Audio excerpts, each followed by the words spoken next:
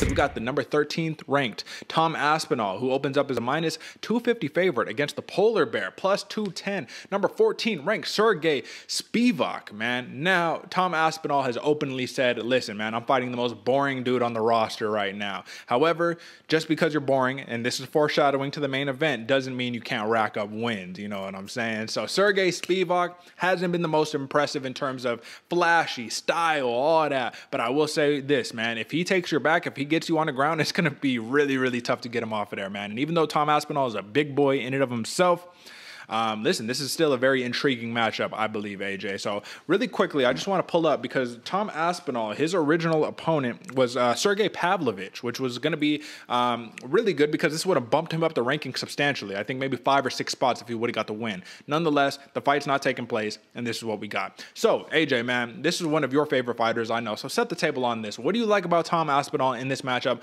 I'll talk about SERGHEI SPIVAC. Man, like you said, Derek, I really like Tom Aspinall because he's one of those new heavyweights, one of the hybrids we've been seeing coming into the game, bro. Homeboy is fast, he's strong, and he stays very, very calm in the fight. We know, he absolutely in his last fight put it to Andrei Arlovski, and we've seen Andrei Arlovski absolutely hold his water for the last couple fights he's had after this one. And he's really... What I like about Tom Aspinall is he's able to get it done in the hands, but his ground game is so smooth that nobody talks about it. He's literally the definition of a killer wherever it's going to be standing up or down. His dad is his head coach, but he's also fighting a very smart game. If he sees an opening, he takes it. He doesn't just want to stand and bang. He doesn't just want to go to the ground. He can go wherever the fight goes. But that being said, man, the worst way to lose a fight is to a boring fighter. Ask all the people that have lost the last one to our main event fighters, but we'll get to that in a minute. And I really like Tom Aspinall, like I said, because he's fast. He's that heavyweight that's able to move and groove, and he's able to play the different game however it needs to be played and get the win however it comes. Very dangerous, and he's been doing it long enough that he knows how to use his talents. Like I said, with the Arlovski fight, it was great, man. The hands were up there. They were battling back and forth, and Arlovski gave his back for about 0.2 seconds, put his arm down. That arm went right underneath the chin, got the tap out, and you even saw Arlovski just at the end of it let out a big F-bomb just because he knew. He's like, damn, that was so quick. I didn't even have anything to do. One aspect, though, that I do is it raises a little bit of concern for Tom Aspinall. He likes to pull the Dusko, and he likes to actually pull his head back when the punches start winging, which it looks very flashy when you're talented enough to get it done, like Izzy Adesanya or a lot of the other fighters. You're able to do that. It looks really cool, and it ends a lot of style points, but all you need is that one extra half inch for SERGHEI SPIVAC to land, lights out, hits that button, and you're going to sleep. And like I said, you don't want to be doing that against a quote-unquote boring fighter. That's the worst one you want, man. But hit me with the SPIVAC. What are you taking notes on him for? Well, first, man, yeah, Aspinall needs to be careful because Arlovski was this close from taking his damn head off, man, doing that. Dude, it's funny, right? We can literally, if you're a fan of this show, you know what the Dusko is, man. That's the chin sky high in the air, hands down, man. And believe it or not, Tom Aspinall has a 1-0 record as a professional boxer with 1 knockout, man. So you think the boxer wouldn't do that? Would no, come on, get down, come on. You know what I'm saying? Head off the center line. Nonetheless, man, SERGHEI SPIVAC, man, he is a flat-footed striker, but don't let that fool you, man, because he's willing to get in these boxing exchanges. He does have a little tough time against these faster, more mobile heavyweights that got these really quick hands. And even though Tom Aspinall fits that build, Tom Aspinall is actually the bigger man in this one. SPIVAC is 6'3". Tom Aspinall, is 6'5". And when we're talking about reach, equal reach across the board, man. So I think that if they do get into some trading combinations, man, Aspinall, he has a lot of power, got the quicker hands, but SPIVAC, he's going to turn that big right hand or that big combination 1 or 2 at a time. These are heavyweights, don't get me wrong, you know what I'm saying? He's going to turn that combination into some type of trip, into some type of push against the fence to try to just get that body lock, get you to the ground, and keep you there the entire fight. He does not care if it is a boring fight because guess what, man? You're getting your face smashed in, and you better stay on point the entire time because he's looking to submit you. So the man has 5 knockouts, 6 submissions, 2 decisions. He's been able to get it done all of the ways across the board. The man has only been knocked out once, and he's only been submitted, or he's never been submitted, actually. So that goes to show how dominant of a ground game that we have. SERGHEI SPIVAC off his back, We don't want to see that. So if Tom Aspinall can get him there, that might be an X factor. But if he reverses the position, man, how about we just don't keep it there in general? I think that's going to be the game plan for Tom Aspinall. He's going to want to just box him up. But Serghei Spivak, like I said, don't get him wrong, man. He doesn't throw as much, but he's accurate and he's efficient. So AJ, I wanted to ask you about that specifically.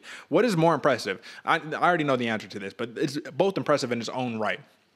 Tom Aspinall, he's been demolishing everybody, man. Dude looks like a superstar, but he hasn't fought the highest level opponents as in relation to, I mean, Andrei Arlovski. Besides that, take the rest out, man. It hasn't been the highest level opponents, right? So Tom Aspinall strikes 7.43 significant strikes landed per minute at a 66% clip, which is absolutely fucking ridiculous, right? Serghei Spivak, the polar bear, the person that we know is the most boring fighter in the world that is just going to sit there and grapple, right? 3.85 significant strikes landed per minute, at a 50% clip. That's very efficient, man. That is very, very efficient right there. So I know both of them are very impressive, man, but what do you take out of that?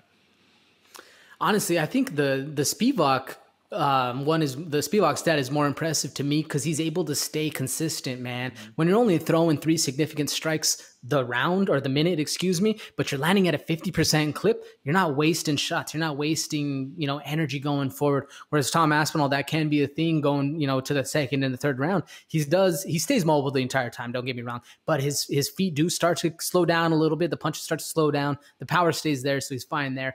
But what impressed me most about the Spivak thing, man, is he always is there for a fight. He's always a dog in the fight. He's never going to back down. And we even saw in his last fight against Alexei Oleinik, he was there. He was cracking Oleinik on the top of the head. Oleinik was dipping down and hitting him with the headbutt, trying to break his hand. But man, that did not stop Serghei Spivak at all. He kept thudding him, and then arguably he out-grappled Alexei Oleinik, which is absolutely crazy, man. When you're able to out-grapple, and maybe not in the first round, definitely the second and the third, it started to, it started to go to Spivak's way, and we started to see that quote-unquote boring fighter come out.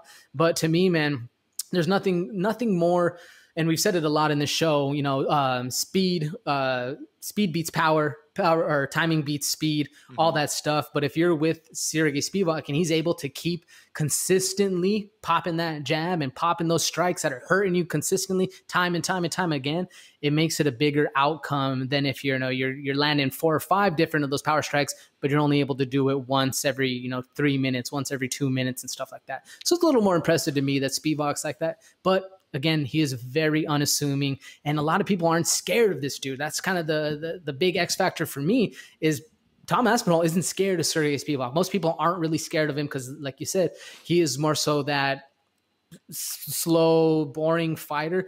But don't get it wrong, homeboy is an absolute dog, and he keeps it reserved, which I like about him, man. He stays real reserved, and he's able to pull it out whenever he needs to. Pause.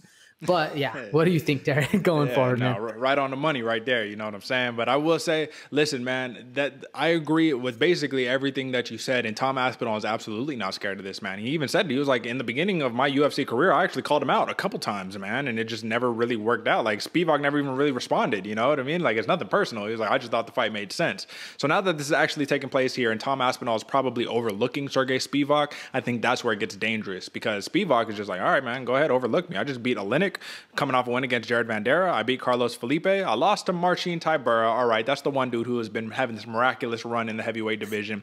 But he also submitted Tai Tuivasa, who we know is a very, very tough man right there, man. So the wins that Tom Aspinall has, Jake Collier, who is a former middleweight turned heavyweight, not really as impressive. Alan Boudreaux, impressive, but not really as of late because he's been losing some of his fights, you know what I'm saying? And then Andrei Arlovski, that's the big one because he becomes, I believe, either the first or the second man to ever submit Andrei Arlovski, which is super duper impressive. So the big thing that I got to take away here is Tom Aspinall is a BJJ black belt, and his striking is so good that that's why the takedowns and the submissions are so effective, in my opinion, because you have to worry so much about the hands. And lastly, just to make sense of that kind of bloated significant strikes landed per minute stat that he has at 7.43 at a 66% clip, you'll notice when he gets you hurt and he gets you up against the cage and you start shelling up, he lets the hands go, man. And that's a little bit of a problem, though, because what happens when somebody lets it go back and they just hit you with that one because you're just so worried about getting the windmill on, getting them flurries going, straight up like a kind of like a boxing, type situation right there. But nonetheless, man, this is going to be a really, really interesting bout in terms of where these fighters go, because you see number 13 versus number 14, man, both of these dudes could take a big jump.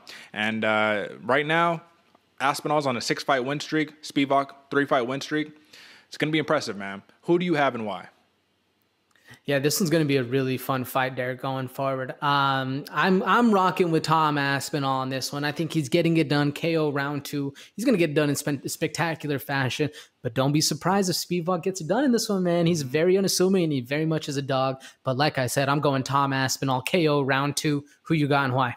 Even though I believe in the prospect known as, or not the prospect, the contender. He's ranked. He's top 15. SERGHEI SPIVAC, even though I believe in the polar bear and I believe in his abilities and his capacities and his capabilities, I really believe in Tom Aspinall, man. And this is the one where I'm going to have to go with you right there, except I'm going to go TKO round 3 for Tom Aspinall. I think it's going to be really difficult to get Spivak out of there, but I think come the end of the fight, the quickness of Tom Aspinall will be there all 3 rounds, and I think whether it's a submission, that'll be very difficult, but whether it's a submission or it's just on the hands, if he wants to box him up, I think that's the best approach. So I'm going Tom Aspinall, TKO round 3, minus 250 favorite, man. So there's a lot of pressure on the man. And that's, I don't want to say it's a live dog for Spivak because I wouldn't really take it that far, but I do think this is one that if you just had a little bit of cash you wanted to throw on Spivak, man, it's a dart throw. It's a lottery ticket, but it might just get the job done, man. I think we saw a pretty sneaky upset in last week's card too, man. It was kind of similar to this. So big fight in the heavyweight division, man, between 2 dudes who, I mean, really, they were just prospects literally like a year ago, right? You know, so it's crazy.